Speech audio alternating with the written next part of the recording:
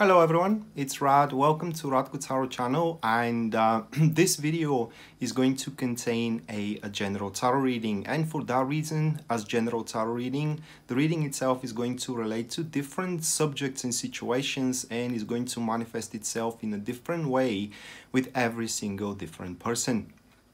Now, in case you are interested to know specifically about your personal situation, you can check out my website, which is listed here in the display, or it is as well shown in the description of the video.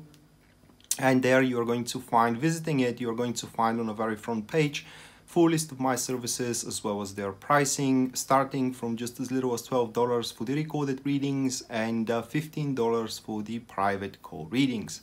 Apart from that, if you want to see me live, or you want to contribute with an event on me, you can check out my Facebook page, which as well you can see here on the video or in the description down below, and consider sharing and subscribing the video, because this is a one-man operation and your support does helps a lot. That being said, I want you now to lay back comfortably and enjoy the show. Okay. So this is going to be Capricorn Sun, Capricorn Moon, and Capricorn Rising. Monthly tarot reading for July 2019.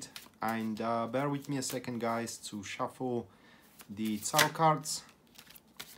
And we can jump straight away to the reading.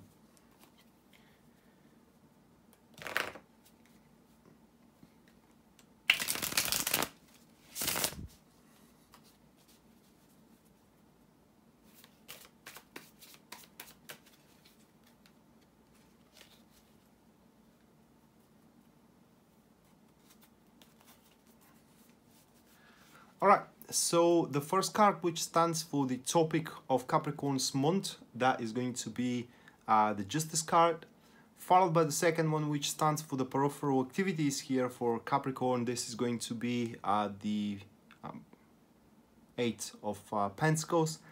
Afterwards, what we have is the challenge that Capricorn needs to overcome throughout the month. This is going to be the Devil card. Then what we have, it's the positive aspect of the month, and this is going to be the Hermit. And the last one that we have is going to be the guidance for Capricorns for throughout the month, and we do got the Lovers card. Wow. All right, so it's a 4 out of 5 major arcana, so it's a pretty important month for what it seems. But let's go one more time through the all 5 cards. The first one, which is the topic, once again, is going to be the Justice, followed by the second one, which stands for the peripheral activities. That will be the Eight of Pentacles. Then it is the challenge here, which is quite baffling that we do have the Devil card, really. Yeah, but it is the Devil. Then it's the positive aspect here of the month, that is to be the Hermit card. And then the last one is going to be the Lovers, which is the guidance. And as I said, it is a baffling. Actually, the Devil and the Hermit are very tightly connected here into this reading. So pretty much the month, it looks like that is going to be a confirmation for a go thing, all right? That's a go green light or something. It doesn't matter. And well, it does matter, but it's going to be a green light about something. If you are expecting a confirmation or a sign, that you have to do something in your life that you are either reluctant to do, or, you kind of face any predicaments to do, you are to have those things dropping off, which means the predicaments or, the reluctancy. And then what happens here is that you have to you have to find the right way to do it, okay? And that is the tight connection in between the Devil and the Hermit. It's very peculiar. It's very powerful, if I might say it that way, because you can't do the things very wrongly here, while there is a way how things can be done extremely with a surgical precision, if I may express it that way.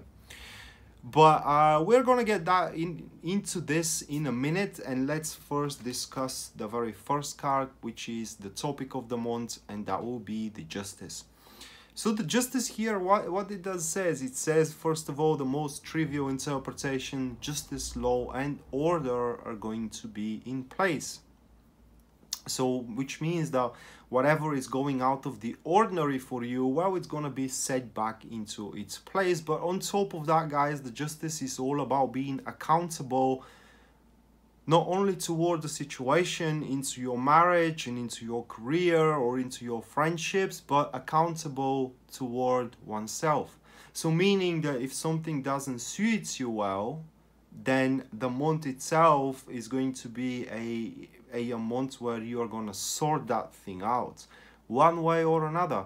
Because even though you have to be accountable toward the situation, the Justice screams out that you need to be accountable first and foremost towards yourself. Okay, and that could be a thing that you are going to realize, no different than, for example, that you're giving way too much from yourself to the others, while in the same time you are neglecting yourself, you're neglecting your needs, you are neglecting, you know, the states of your family, you're neglecting your career. No different than if you are toiling upon a very important project that is a big deal for you, you know, and suddenly some colleague of yours comes around and say, hey man, can you help me with my thing? And because you are way too kind to say, I'm busy right now, you know, and I can't because all my time and efforts are devoured by that important project, you say, yeah, sure, and you completely neglect what is important for you to sort out what is important for somebody else. So that thing is going to be totally over. You are going to think, or you are going to start thinking first and foremost for yourself, because you are to recognize what is substantial for you, and this is the tight connection in between the Devil and the Hermit.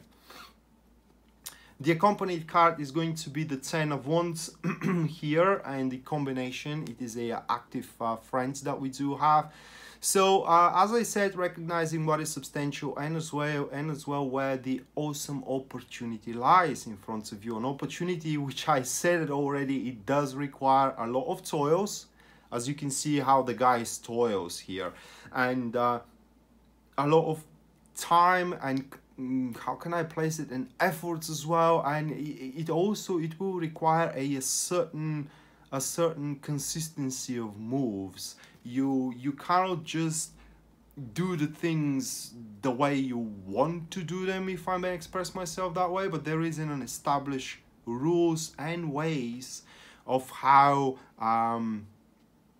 you know, you can achieve that substantial thing of yourself. No different than, let's say that you and you have an ex-wife or an ex-husband, it doesn't matter, but you are still married on paper, and you are having a beautiful relationship with someone else. Well, you may want to be married, right? But first you have to get divorced. So it's not about what you how you want to have what thing that you want, all right, but it's how can be achieved, all right? And it's that thing that you are going to recognize, and this month is where you start structuring the appropriate and the right moves, how you can make that thing reality, right? Then we go to the peripheral activities, and we do have the Eight of Pentacles. So aside from this major breakthrough, I mean mental breakthrough that you're gonna have, on top of that, guys, it seems that you are gonna have an opportunity to start initiating something that took a long time to develop, you know, but it is yet not substantial for you. So we do have two parallel big endeavors that you are going to push throughout the months. One that it is, like I said, substantial, and one that it is not that important. So it's very important that you do have your time managed correctly in between those two endeavors. This one here that is marked with the Eight of Pentacles most likely will improve significantly your standard of life, your comfortability as well, you know, and how to feel yourself cozy and somewhat fulfilled, aside, you know, from the big endeavor here that you are going to try to figure out how to make it as best as you can. The accompanied card here is going to be the Knight of Swords. The formation, it is a passive enemies that we do have. So pretty much this is gonna go quite easy on you here with these cards, because really there won't be anything that you're gonna struggle figuring out with that peripheral big endeavor of yours. It's going to be pretty straightforward, and whenever you have the time to attend to it, you know, you just do it. Whatever you don't, you simply, you know, put it to linger aside, and attend to it when you have, like I said, you know, a free time. It's not going to be a thing that you need to kind of like yeah, it's figuring out, but it's not going to be a rocket science. Is what I'm trying to say. It's pretty narrow, it's pretty straightforward, and whenever you have a time for it, then, you know, if you feel like it, you can actually attend to. It's no different than, for example, having a hobby for a business, but it's not your major business. So whenever you have a time for it, then that's pretty much good. I mean, you are pretty skilled in it, as we can see with the Eight of Pentacles. You do have these eyes for the subtleties, and especially with the Knights of Swords here, it doesn't look like that there's going to be a situation where you are going to be baffled or reluctant to do anything there. So yeah, it does look like, guys, that it will be a peripheral activity and peripheral thing that you're going to feel quite confident about. And then we go to the challenge, and that will be the Devil. So the Devil is about a very strong push here. And now I am also interpreting this card in a conjunction with the Hermit, because they just go side by side here into this reading. And with the Devil on a challenge, it is because you finally discover, you know, and figure out the substantial thing about you. For example, not being happy into your marriage, or being happy into your marriage, or being happy with someone else, you know, or having this project that you need to push really through. That gives you, you know, the power to really do it at will. Okay. And as I said, there is a particular way how that thing should be established, and how that thing should be pushed forward. And it all comes to patience here. The challenge itself is to resist the urge of, or the surge, excuse me, of the power that you're gonna have to make it happen. At least for the time being, because there is more intelligent and more wise way to do it, all right? Where it's going to be less painful for yourself, for the people around you, and it's going to create less predicaments furthermore down the road in your distant future. No different than for the example where you do have an ex and you do have a person and you want to marry, you know? So you force really hard on the how can I place it, on the divorce, and you do the divorce regardless of the circumstances, and suddenly you may find out that you could have struck a better deal if you have waited a little bit longer. All right, so do not be that tempted, you know, to act upon the power that you do have, upon the fateful circumstances that you are creating through the insight of what is substantial for yourself. The accompanied card here is going to be the Star card. So the formation, it is a passive enemies. All right, we do have passive enemies here, and truly this is a prolonged period of time. All right, you don't have to like I said, exert everything you got right now into this moment. As a matter of fact, you have to be very smart about it, almost surreptitious, if you want to say it, that way, so you can make the best out of it. Okay. So the other thing is, as we are following the example with the coworker, right? So it comes to you, asks you for a help, but you do have that important project. You simply cannot spare time, or you can spare time, but that will lead to a failure of your project. You may not want to say, well, how can I place it? You don't have to be rude about it, all right? Or you may say that you are gonna take a look at it when you have a time, you know, and probably your coworker will say, okay, man, you got it, and well, they will be tired of waiting and will find someone else to help them, you know, but they're not gonna hold a grudge toward you, while you are gonna say, no, can't you see that I'm busy right now? Go find yourself someone else.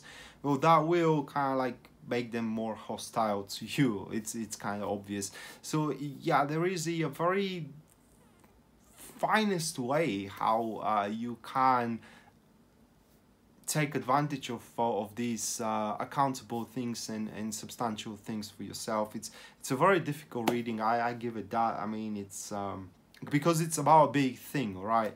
It is about big thing, and it is about you making significant progress, and that is in the next card here, which is the Hermit. So the Hermit in a positive aspect points that should you approach all these matters, or the matter which is substantial for you, with a great portion of intelligence, wisdom, and being clever about it, right?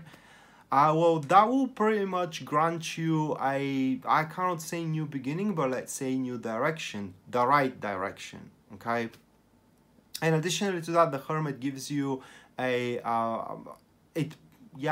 gives you time to think about it. Additionally to that, but it is important, guys, in this moment to withdraw yourself from the world and from the ideas of the others. Just find a quiet place, you know, where you can think about it and find the best possible strategy according to the situation, where it does not rely on someone else's, you know, condition, or on someone else's judgment, or someone else's performance as well, because there is such a way. After all, we talked about accountability toward oneself and not toward the others. The accompanied card here is going to be the Six of Cups, the formation. It is a passive friends that we do have. So with the Six of Cups, it looks like that should you give yourself the time to exert your wisdom, strategy, you know, and as well intelligence into the matter, well, the whole performance is going to be very pleasant with the Six of Pentacles. Actually, with the Six of Cups, excuse me. Actually, it does look like that you're going to experience a lot of exhilaration moving down the road. Not to mention that you ain't gonna have any regret whatsoever for what you have to do along the way to make that thing you find substantial for yourself reality. All right. So there, as you can see in this reading, Capricorns, there is a lot of conditions that you have to fit in, guys, and it's but like I said, that will happen in a prolonged period of time. You don't, if you feel that it is quite overburdening and that you are bearing a great responsibilities on your shoulders, just, you know, take your breath, guys, and withdraw yourself, like I said, from everybody and from everything, just to think about it. And finally, we do have the Guidance, and that will be the Lovers. And the Lovers points that the decision you are about to make, because whatever we talked about here, it all comes to a decision, either how you're gonna do it or should you do it. All right. So the decision that you have to make, you need to know that it's not about doing what is right and what is wrong for the grand scheme of things. It's doing about what is right and what is wrong towards yourself. Know that there is no right or wrong decision here, okay? But you have to bear the consequences of your actions. Following, you know, you help to the coworker and you fail in the project. Well, of course, this coworker will be very appreciative, you know, and you probably are gonna win the friends to your life, but you failed in the project. So you win something and you lose something. It's same thing in the relationships as well. So you have to be ready to make some sort of a sacrifice. Accept it like this. You do have a couple of ways, all right? You do have two ways that you can move on forward with, all right? And you have to choose only the one of them, all right? You cannot afterwards deviate and get the other one, where to have the two destinations completed, you can only have one of these destinations. And that is why it's important here to take your time and decide how you're gonna do it. And the next card, or the last card here, it is the Two of Swords, which is the catalyst, active supporters is what we do have here. One card of another card of confirmation that you gotta take your time, because with the Lovers, the Two of Swords points that you need to maintain equilibrium for the time being, for the month of July to scale out all possibilities, you know, all pros and cons of the two paths that you can take, one that is accountable toward yourself and one that is accountable toward the others. Now, you need to know that this reading urges you to take the one that is accountable toward yourself, but sometimes, you know, well, how can I describe it? Sometimes people decide otherwise. You need to know the tarot is not designed to take away your free will. It just tells you, you know, conditions and supposedly what is best for you according to them. But you don't know toward what end that is going to happen. So feel free to make that decision for yourself. At the end of the day, I just know that this is going to be a big month, guys. Probably a quite decisive month where you either, you know, going to, well, it's not either, but it's a month where probably is going to decide your next year or couple of years, maybe your life as well. And you have to approach the situation of a deciding situation with a great amount of, like I said, a self-accountability, and as well have the strength to resist the urge to act straight away, because it's a very substantial circumstances, you know, and it's a very, it is kind of like a very important matter, and it has to be attended with appropriate intelligence and wisdom as well. So that being said, Capricorns, this was your monthly tarot reading for July 2019. Big month, guys. Big month is coming for you, and I hope that at the end, the majority of you, I hope that all of you for that matter, ends up very, very happy of how they took on this substantial circumstances for themselves, and that they have made the right choice for themselves, right? Not for the others, not for the situation, but for themselves. So yeah, that was your reading, and I hope that we're going to see each other around. Until then, bye.